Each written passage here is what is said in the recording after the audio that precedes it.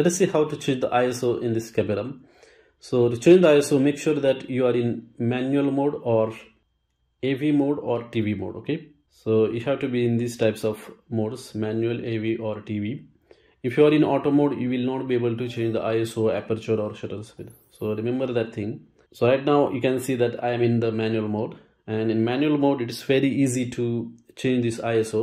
So down here you can see this ISO button. So just select this and then scroll like this. So you can change this ISO this way, or alternatively you can also go to this Q, and then from here you can change the ISO as well.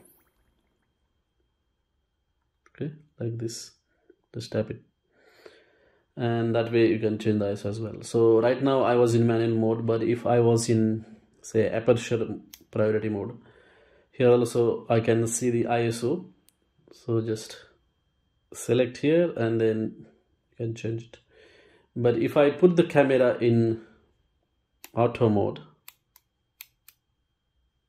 so right now in auto mode, and you can notice that I can't change the ISO at all. So if I go to the Q, there is no ISO, and on the screen as well it is not showing the ISO at all.